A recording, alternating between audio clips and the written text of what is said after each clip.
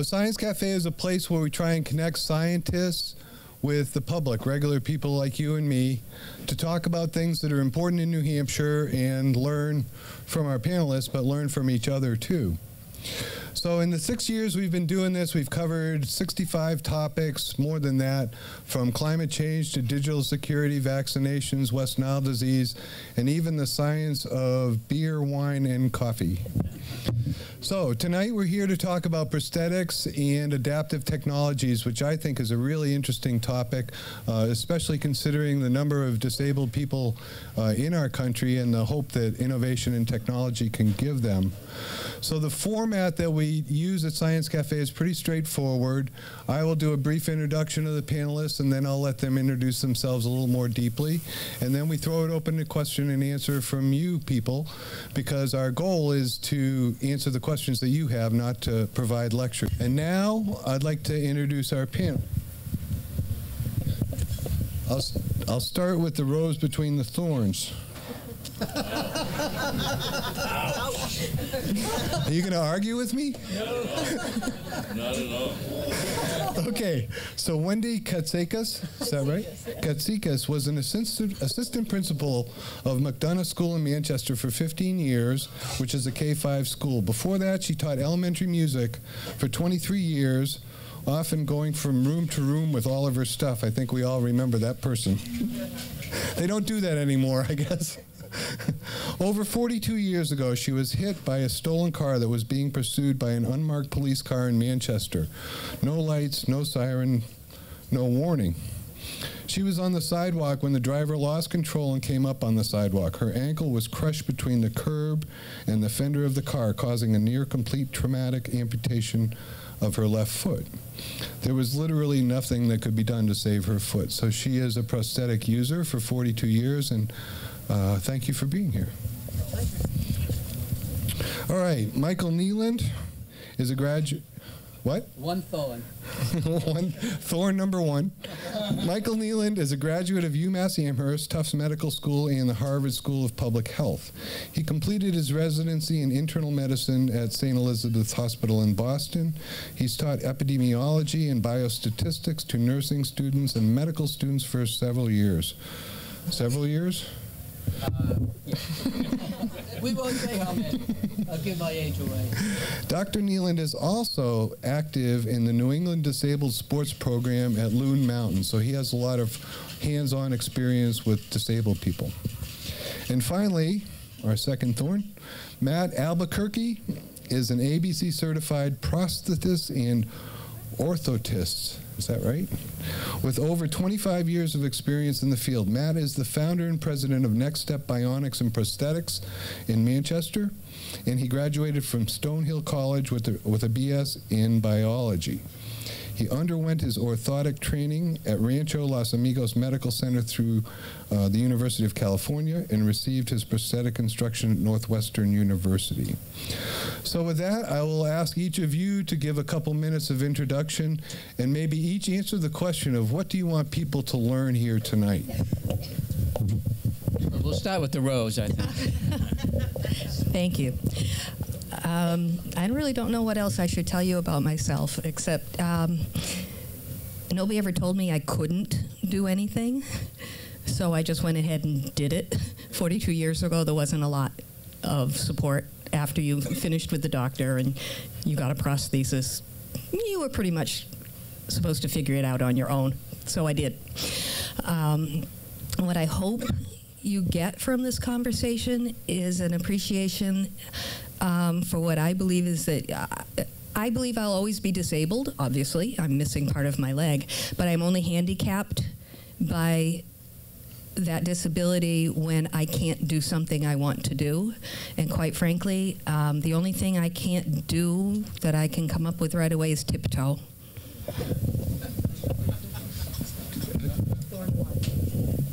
So it's great. I feel a bit out of place with this suit on, but I came right from work in Worcester. That's where the medical school is, and I'm an associate dean there, and I do a lot of teaching for our students. And my training, as you heard, is in internal medicine. But I'm principally here because I'm about to be year 6 with New England Disabled Sports, which is a subsidiary of the ski school at Loon Mountain. And I have two of my sister coaches with me tonight, we specialize and have special training beyond the routine ski instructor training on working with individuals who have challenges. The challenges can be mental challenges, or they could be physical challenges. So, for example, we have many students who have autism. And of those on autism, some are mildly autistic and some are severely autistic.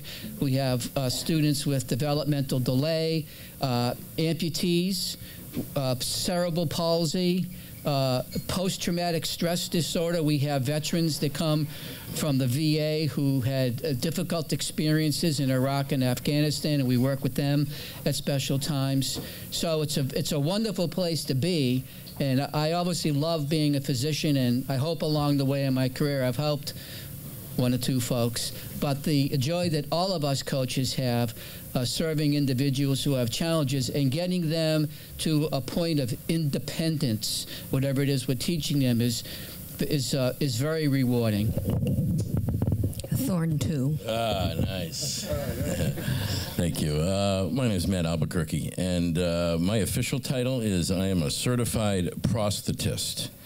Yeah, right. I don't know why they gave us a name like that, but that's our official title. So my training, my background is in the fitting and the design of artificial limbs, but it's really taking care of amputees is what it comes down to.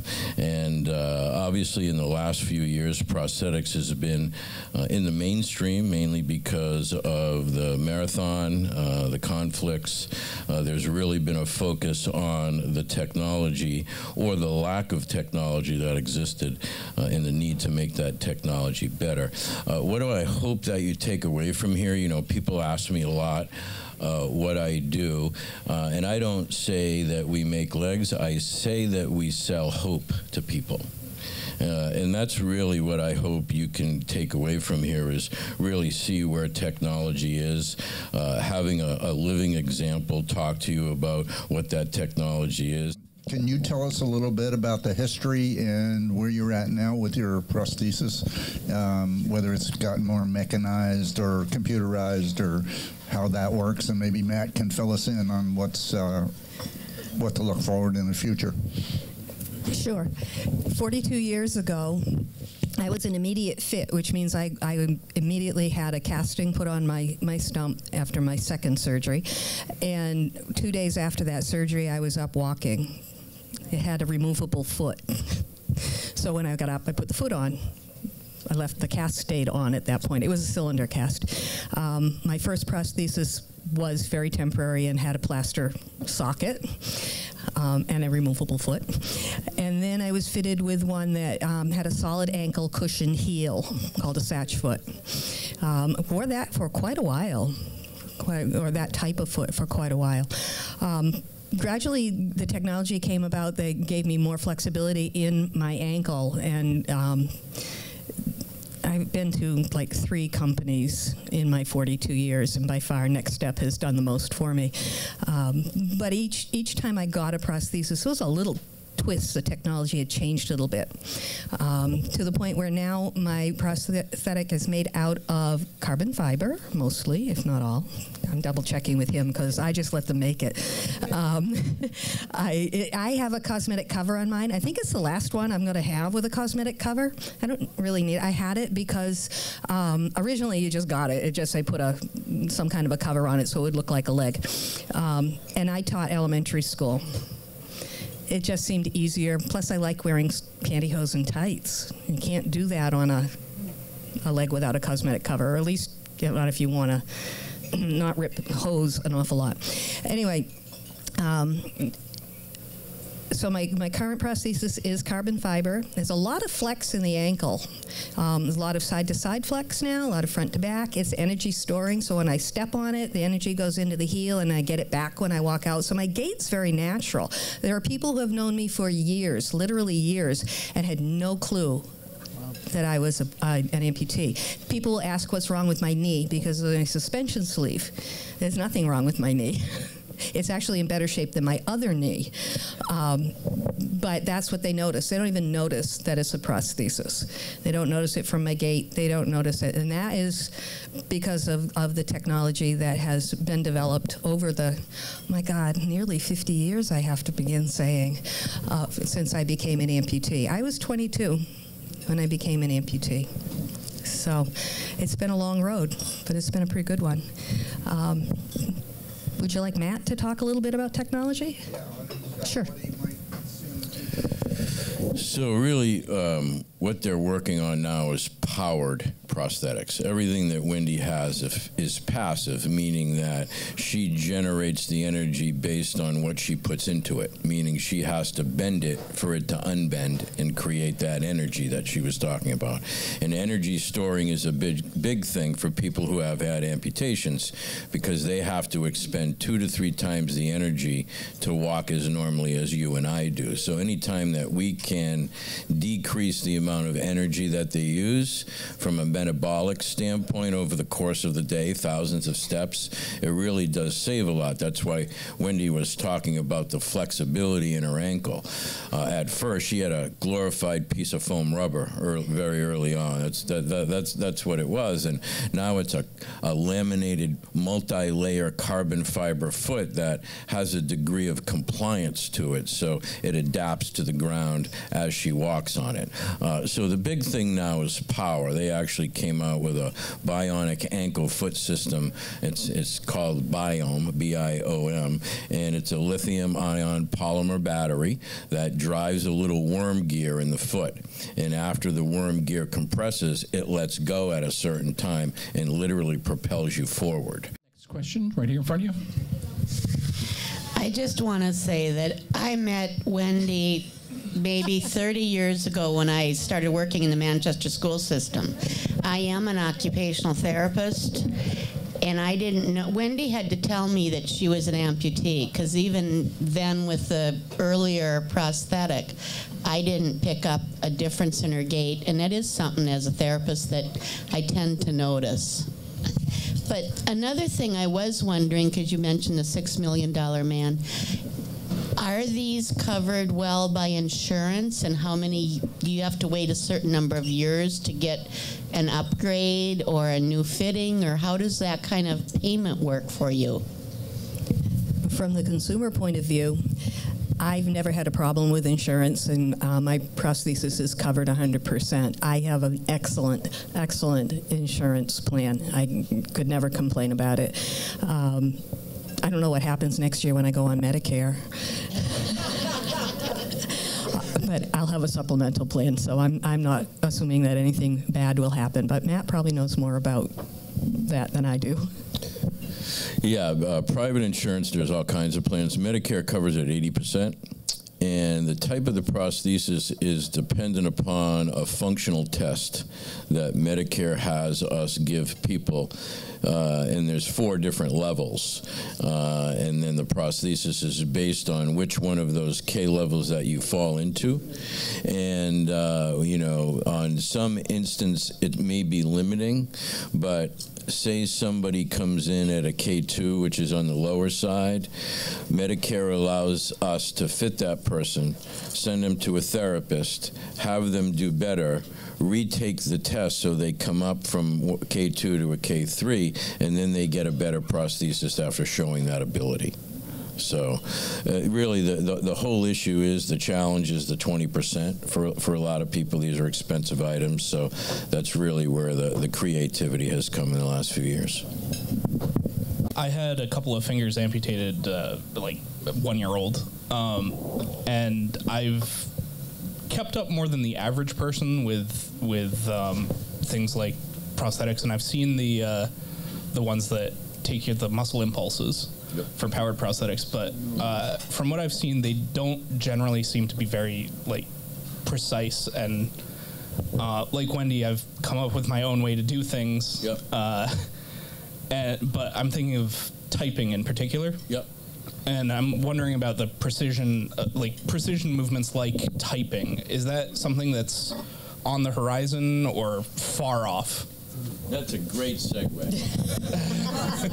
I have an arm here that I'm going to show you, and it is wrapped up because you don't want to walk down the street with one of these. Yeah. Whoa. So this is going to answer your question to a certain degree. Can you hear me okay? No, Can I have that mic? we need it for the TV. Oh, okay. Can you? Do you want me to hold it? No, I want Wendy to do it. Sorry, but know each other kind of thing. This is pretty revolutionary. This is not the most revolutionary hand on the market. I'll get to that in a minute. It's the one I could get my hands on. No pun intended. I'm sorry. That was awful. That was horrible. A little humor here and there. You're going to hear some of it.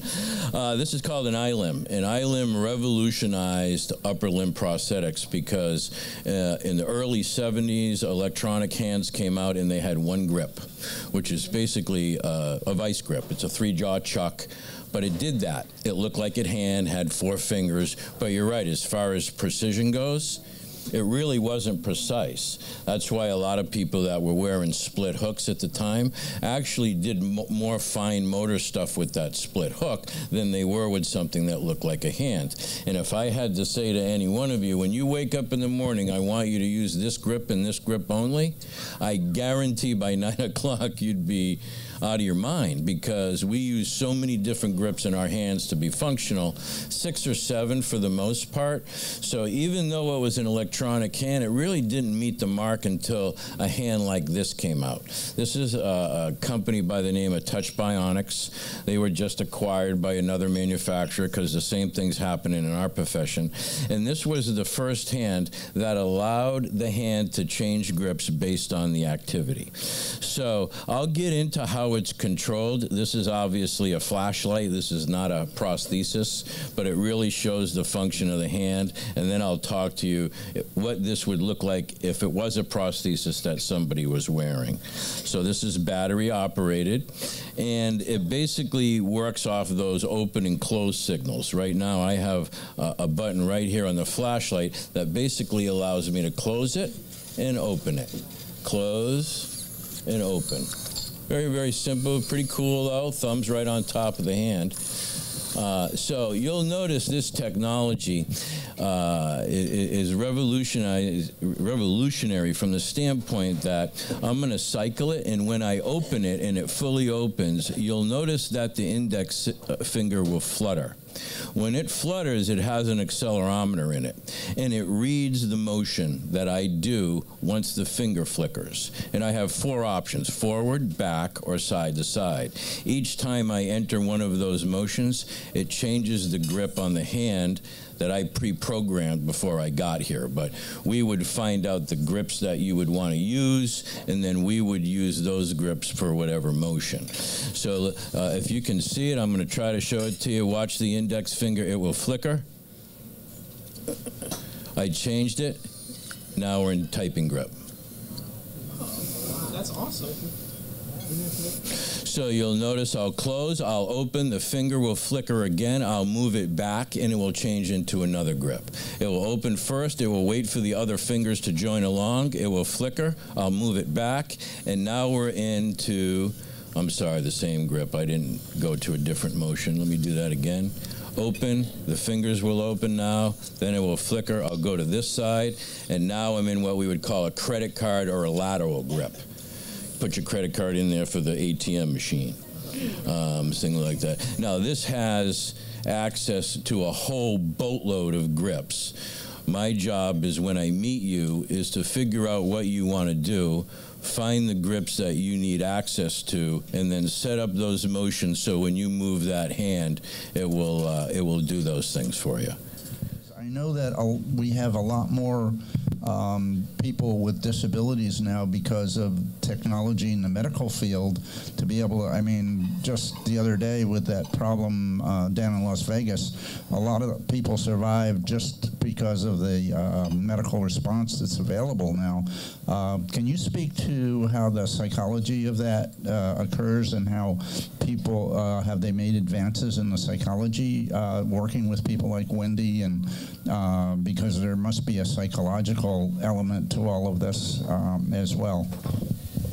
Well, I'll ask Wendy to comment on she might have a little more knowledge on this, but I speak a little bit about the very, very sad events in Las Vegas, and all of us, I know, our hearts are with those families that lost loved ones, and then the very brave people who did their best to save and to rescue. I want to say just a couple things in general. It may not exactly answer your question.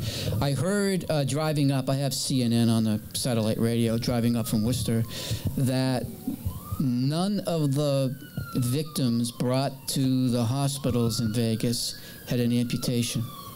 I don't know what they had, but I can imagine that there were many severe wounds to the legs, and to me that speaks to their skill and their training as trauma surgeons, which takes a lot of time to go through that, but also the medical advances on what they can do to save limbs that previously they might not have been able to save.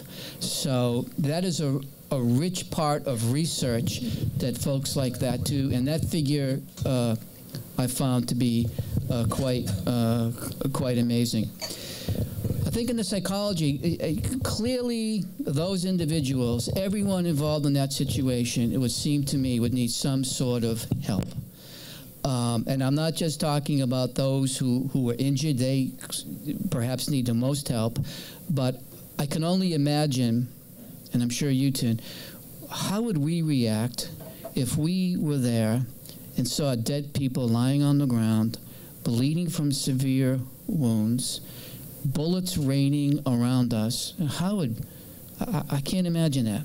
So I think all of those folks need to be offered psychological help. And I'll ask, and Wendy can talk about the trauma. Now, on a little bit, if I could just switch gears temporarily, I looked at a website that clinicians use in the hospitals quite a bit. It's geared for medical professionals, doctors, nurses, and it said that the most common amputations are actually the fingers, the digits.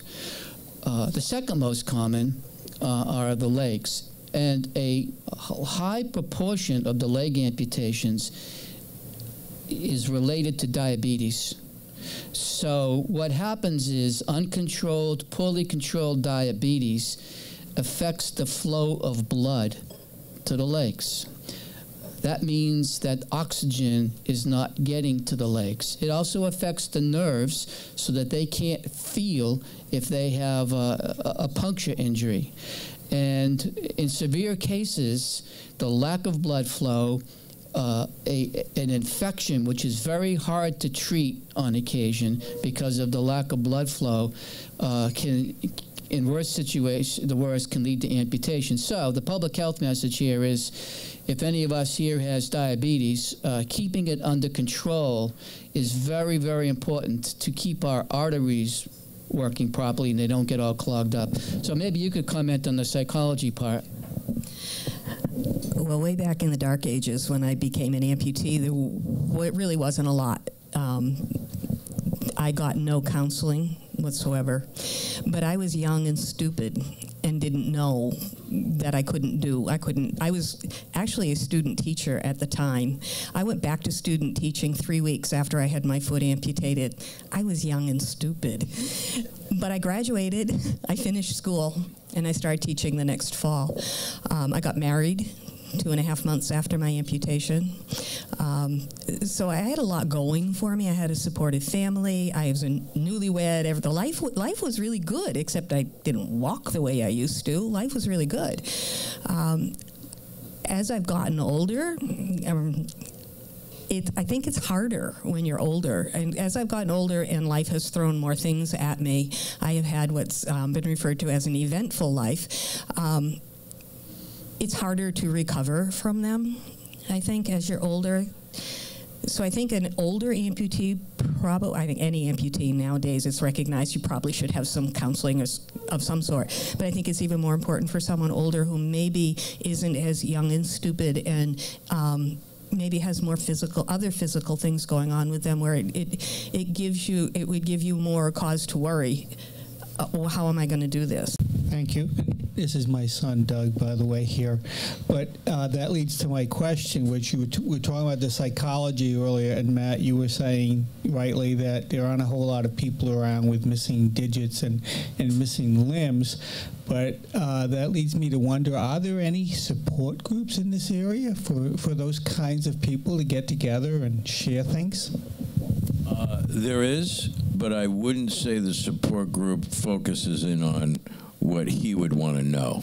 Do you know what I mean? A lot of the times the support group is what I was saying to you about calling Wendy. You know, if we had somebody her age, and not that she's old, because she's not, that was about to lose her leg, we would ask Wendy to go in. That's the support group at that point in time. Not necessarily go into a room full of people that have had amputations, and I'm not disregarding the benefit of that, but to really be able to talk to somebody his age, same position, look, this is what I want to do, how do you go about doing the same things? That's true support at that point in time. That's real time, real world, applicable to what he's going through now, and not what somebody else may be going through that isn't anywhere near the position that he's in. You're welcome. Proud dad. You mentioned actually if you wanting to dance with your spouse. Somebody mentioned that anyway. And I don't have a prosthetic, but if I lost a leg, that'd be the first thing I'd want to get back. And then I would think, well, then I'm a lousy dancer, so I'd like a leg that would dance better, that could spin, which leads to the question of, and that the runner in South Africa brought it up, are prosthetics getting to the point where they can be better than what they are replacing? Is this some weird, science fiction dream, or is this a real thing to the point where, 10 years from now, people are going to be wanting a prosthetic so they can, jump higher? And you bring up a discussion that's happening in the ethical world, and it's really replacement versus augmentation. And even in the DARPA project that we were working on, revolutionizing prosthetics, they were very, very specific that this was about replacement and not necessarily augmentation. I truly believe that it is going to be augmented. There'll be Olympics that normal people won't be able to go into, and it will be people with powered prosthetics, no doubt about it. Even with passive prosthetics right now, those guys are getting within a second or a second and a half of the world record for normies. That's what amputees call all of us, normies. And you think of a second and a half being a world of time in track and field. I agree it is. Not for a guy that's missing his leg, though. And when you think of how close that's getting, we're getting real close where they're going to start getting beat. And what is changing that paradigm, just so you know, what's changing now for the first time in my career is that we have people coming in with fused ankles, fused knees, things that had been done from a reconstructive standpoint over the years when prosthetic technology wasn't that high. We have those people coming in now considering elective amputations, which has brought up a whole nother ethical issue with surgeons in regards to, do you amputate a leg? Really, that is still functional and intact to a certain degree. That brings up the quality of life issue, which is a whole nother subject. All right, probably the most simple question of the night, but I don't know, so I figured I would ask. Do you take a prosthetic off at night, or do you sleep with it? It comes off at night. That's probably one of the most frustrating things, is if you have to get up in the middle of the night and you're a lower limb amputee, you have to put your leg back on. I used to hop. Then I got older, and I have absolutely I don't trust my knee. I don't hop anymore. Thank you. And I'm in healthcare, and I believe in it very much, so I'm all set. But I also wanted to ask you a question, and you're at UMass. Yes. And training physicians, and I'm just curious, I'm guessing orthopedic surgeons and vascular surgeons particularly, what's going on in terms of training them about these things and getting them acclimated to dealing with these kinds of issues past just doing the surgery? Well, they actually get a fair amount of training in these areas for reasons which we've heard from our expert. That's a part of the profession that they'll be practicing once they finish their training and are on their own. So they do get training in those areas. It's very important to them. Orthopedic surgery is not the only specialty that would get that kind of training. Neurology. For example, to be a neurologist, there might be issues that they were involved in that might intersect with this. Trauma surgeons, of course. So it covers a fair amount of specialties. For those who are in internal medicine, family medicine, psychiatry, probably not so much. So I'm curious, Right. especially when you're thinking about children, these prostheses must change over time.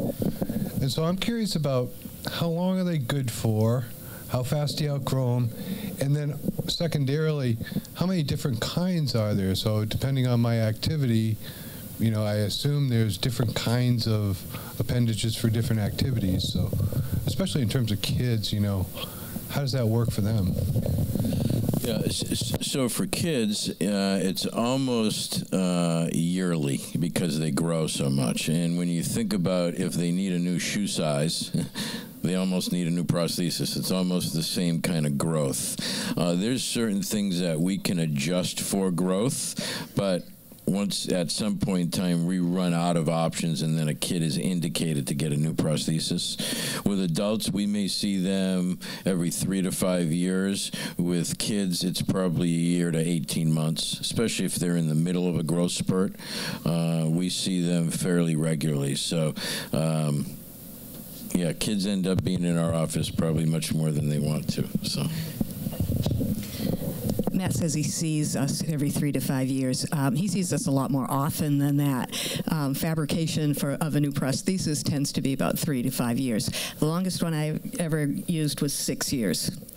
But mine is now 2 years old, and I'm gained weight, lost weight, gained weight. Things change like that. So you always have to keep adjusting socks or adjusting this or adjusting that. And I, in fact, have an appointment next week. Uh-oh.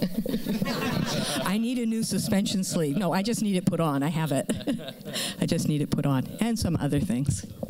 Well, it's a thank you to all of you rather than a question or comment. First of all, I'm a speech-language pathologist, so I know about fighting with insurance companies to fund my kids' communication systems. But my dad, who passed in 1989, was an above-the-knee double amputee. And to see the advances in technology, I wish, because he was an amazing prosthetic user, considering that he was in his 60s. And everybody was amazed that he could walk upstairs and everything, yet they were enormously heavy and unwieldy, and as good as he was, I keep thinking about if he had lived just another 10 or 15 years, what the technology could have done for him in terms of he really mostly missed driving a standard shift car. But anyway, thank you.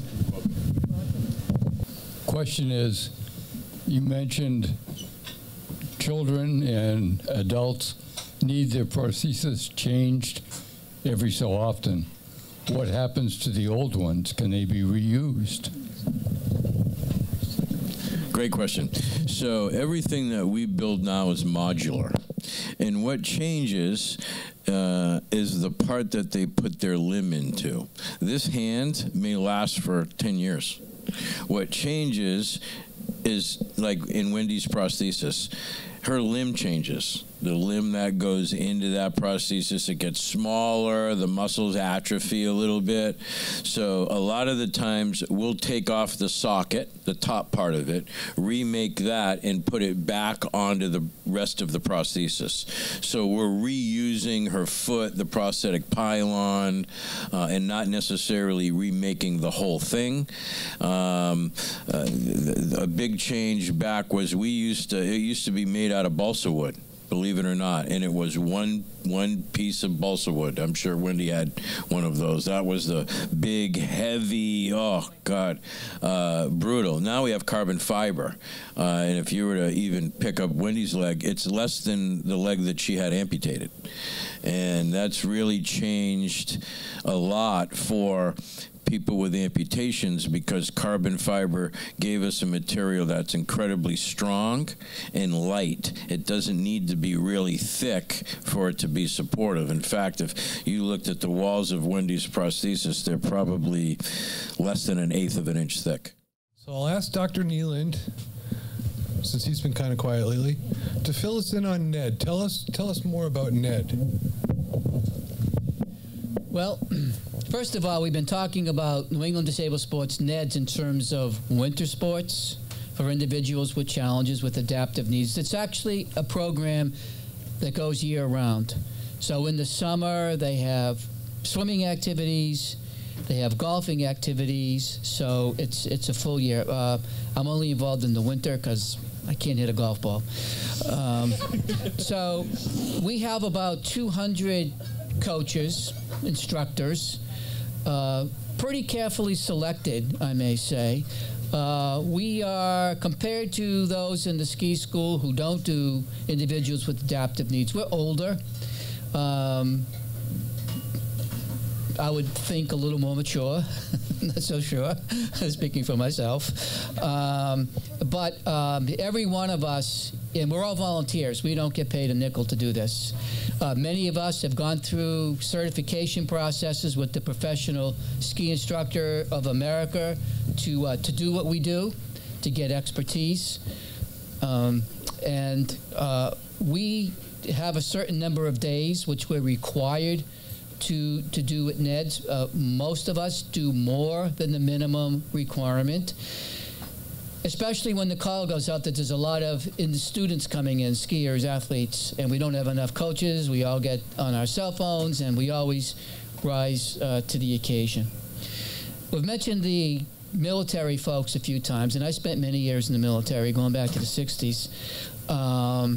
We have a special relationship with them, and the ones that I've been with are PTSD, post-traumatic stress disorder. They're remarkable individuals, and it's a special privilege for us, really, to put some joy in their lives. The last veteran I was with was about 26-year-old, and he was so much better a skier than me. I am. I had to tell him, slow down, will you? It's going to look really bad if I lose you. And I have to call in to say I lost my student. So it's a wonderful organization. Matt, you want to make a closing statement? So, I would wrap all of that up in terms of a philosophy that we have at Next Step, and it's an acronym for CARE, because everything that we're talking about comes down to CARE. It's an acronym for 4 words: compassion, attention, respect, and empathy.